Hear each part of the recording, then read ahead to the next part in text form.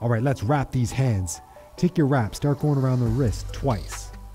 From there, go up to the knuckles, wrap that 2 to 3 times, back down to the wrist, wrap your thumb once. From there, go back to the wrist, from the wrist up to your pinky finger. From there, wrap between, then go between your middle fingers. Come back down to the wrist, wrap the wrist again. This is snug, not tight.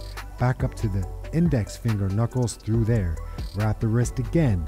You want to come back up, lock the knuckles in, snug, not tight. Come back down to the wrist, make an X. Go back up to the other side, then back down to the wrist and another X. Lock that bad boy in, show off the logo.